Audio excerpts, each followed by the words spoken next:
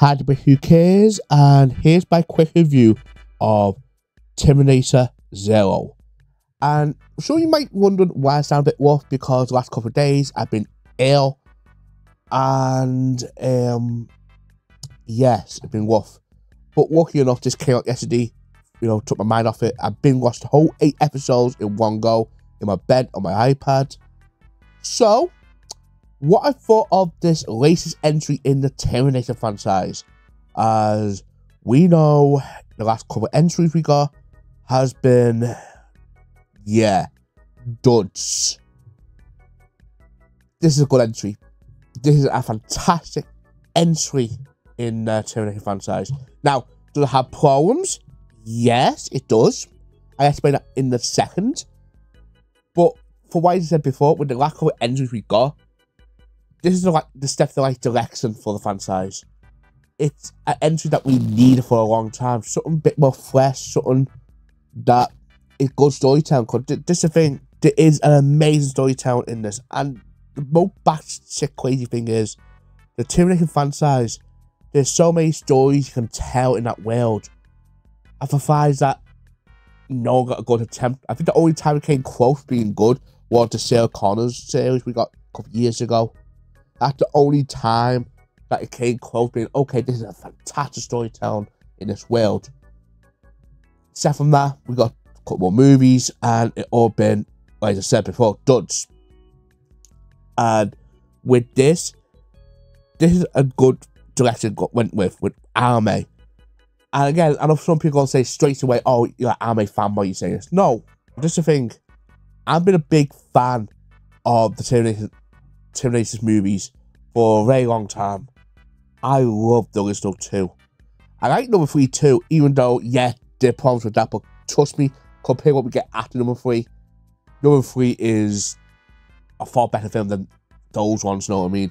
Obviously, nowhere near good as 1 and 2, especially 2, you know what I mean? So, what can I say about it? Fair to animation, like I say, it's anime. The way he's done this one, it's like old school anime with what we got now put together. It's gorgeous to look at. The action scenes are fantastic. The characters are fantastic.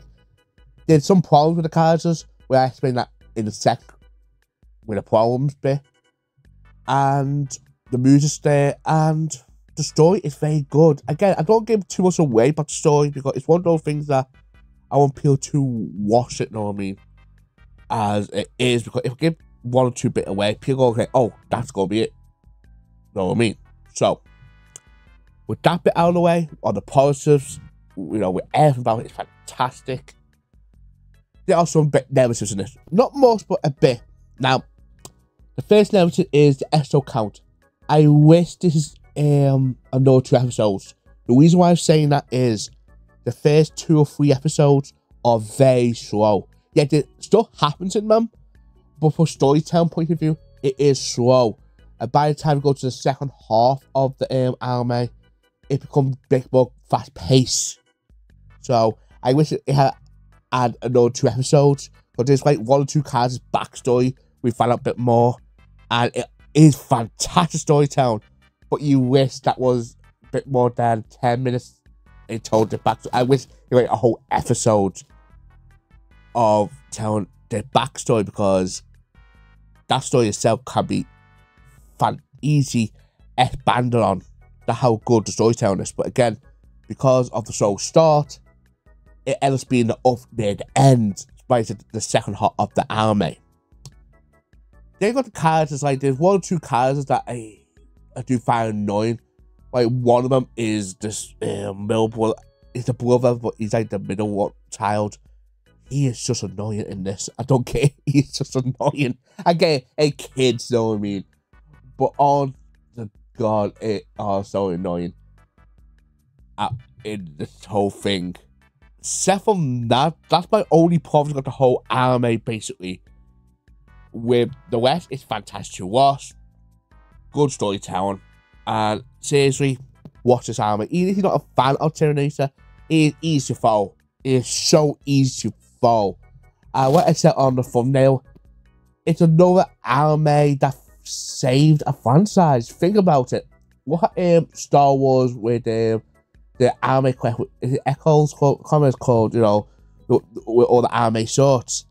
There's so many Star Wars you can death toe in that, and people love it. And it's the same with this, you know, with Terminator, because it's anime, it can expand on it, and the way it expands on the world of Terminator is fantastic. So if I wank this anime, I'm gonna give it 9.5 out of 10. I'm not gonna give it a perfect 10 because I said there's 1 or 2 points got with it, but except from that, it is a 9.5 out of 10. It is fantastic to watch. So we'll go through my outro quickly, shall we? Okay, this is my outro. My thing is, like I said before, I've been very ill the last couple of days, and yeah, it's been fucking terrible. You know, it's like the flu and sinuses problems, but I feel like crap, you know what I mean? Thank goodness this anime came up at the right time, because this is the thing, I've been looking forward to this anime since it got announced, and it's what is on my top 10 list of my most hype shows to see this year, and it delivers. Like I said, it delivers. So my question of the day is, what you thought of this anime, and what other franchises you want to see as an anime, because I got a couple of ideas myself, which I might make a video on about, you know, franchises that could do an anime, you know, adaptation of, just to expand it on that world, you know what I mean? So, if you like this video, you like this review, please leave a like, and please subscribe to my channel, you'll see more videos. Just been a break, who cares? See you on the next one.